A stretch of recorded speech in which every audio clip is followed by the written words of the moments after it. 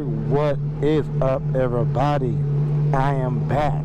I know I've been gone for about a month, and a lot for me to talk about in this video. It's good to be back on my bike. Trust me, you guys will get answers in this video. But I just got from work, on the way to meet up with my girl for lunch, and while I'm on my way over there, I will explain a little bit about what's going on.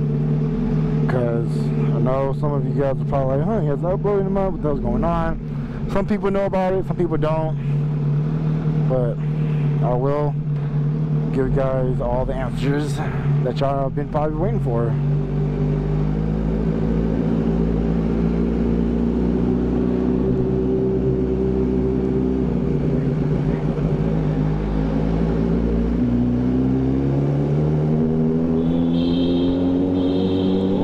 My bad.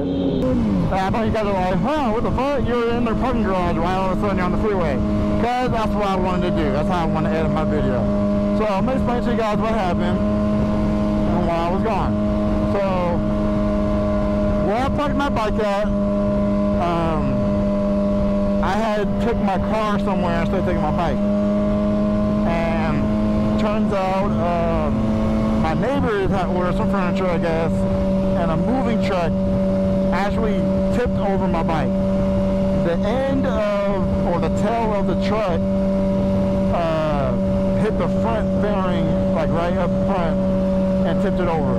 It was more furniture. So my mindset is to quickly get my bike to the shop the best I can to do a damage estimate, because I'm for sure going to go through insurance to get this shit fixed. And I contacted More Furniture the next day. I called customer service, and I said, hey, one of you guys' drivers hit my bike, a motorcycle, and if there's a lot of damage to it, I need a fix. They're like, okay. So I ended up talking to them about it. They were saying, well, we'll have to contact our dispatcher, and all we need is the address of the house that the furniture was delivered to, and your name and number, you know, just a little bit of my information. Later on that day, they ended up contacting me saying, hey, I put in a damage request. Somebody was contacting you to talk to, you know, the company or the because they did a third-party company. Moore's hired a third-party company to deliver the furniture, and then we'll go on from there. I'm like, cool. In the meantime, my ass is taking my bike to the shop to get an estimate. I gotta I'll find an opportunity to get my bike to the shop. I said, hey, I need a damage estimate on this because it was tipped over, and just let me know as soon as you can what you got. They're like, all right. Like about a few days later, my shop comes back to me with the estimate. The company guy, who was kind of like a middleman for the third party and me, I sent him all the information about, you know, the damage estimate, the VIN number, all the pictures for it, right? And because they wanted to know the damage estimate, because they were either going to pay cash or you should go through insurance. Honestly, it was a very good amount of money to fix my bike.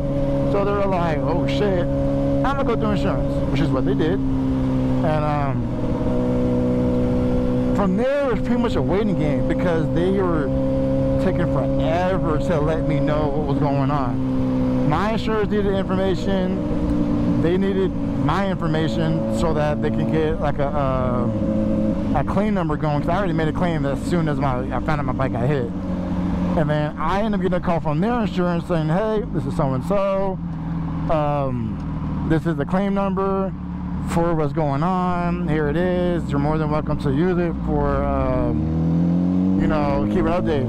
I'm like, all right, well, now I got two claim numbers. I got my own claim number and then a claim number that they're using. Kind of skipped around. We both have the same insurance.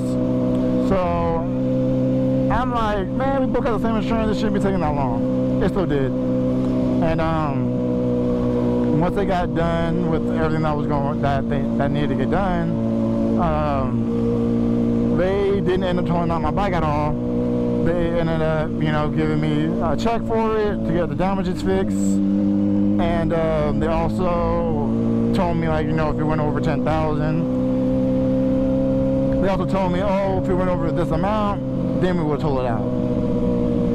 Luckily it didn't, because honestly I'm not ever gonna sell this bike, but I didn't want to salvage title. So yeah, that's pretty much it, you guys. That's why I was gone. It was taking a long, insurance was just taking forever, and because my bike is rare and very expensive, they had to take longer and treat it like an actual car to do a damage estimate on it. That's why I was gone for so long.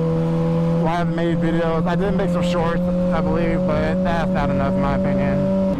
As I'm on my way to meet up with my girl, that's what happened. My bike's back, I got a new fairing, a new right side fairing, and I got this is new because my bike had, you know, cutting off, so that was the reason why that got cutting off. But my bike is back. I'm back to riding. I'm gonna try my best to make videos when I can, of course. So yeah, hope you all having a great day. I was freaking out not being able to ride. I really was. Not being able to ride my bike, not to be on two wheels. My girl was saying, oh, you go on my bike. Nah, I didn't do it because I know she wanted to ride her bike when she could. I got a new helmet. I got a Shoei X14 in a gloss black. This helmet is fucking amazing.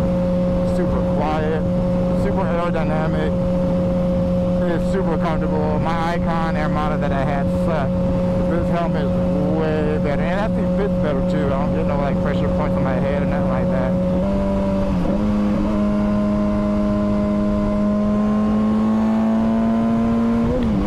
Bob and weave, baby, bob and weave. Let me stop yelling because I know the audio is kind of loud already. I gotta be careful though, these tires still gotta break in. I ain't trying to die, you know what I'm saying? I'm only saying this because I mean it, but having new tires is fucking awesome. Fucking, the handling's a lot better.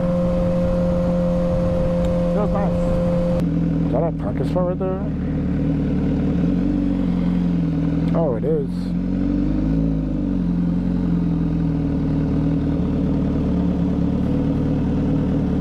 Sweet. I think my girl's on her way. But I will be back, you guys. You know, gonna spend some time with my girl, you know, eat some Panda Express. Because I haven't had it in a while anyways. So, I'll be back, y'all. Why are you very hard? Why are you showing your belly button to the world? She's here, everybody. Why are you recording me? I look like crap, as always. You don't. I do. I feel like crap. If that counts. That's something. Because I'm making a video, I finally got to make a vlog for once since I've been able to do it for so long. I can see you got the bikes over there, so yeah. Anyways, we about to eat. Yeah, it's that way. Yeah. Just keep straight. Here, I'm gonna get in front of you. I'm on your right.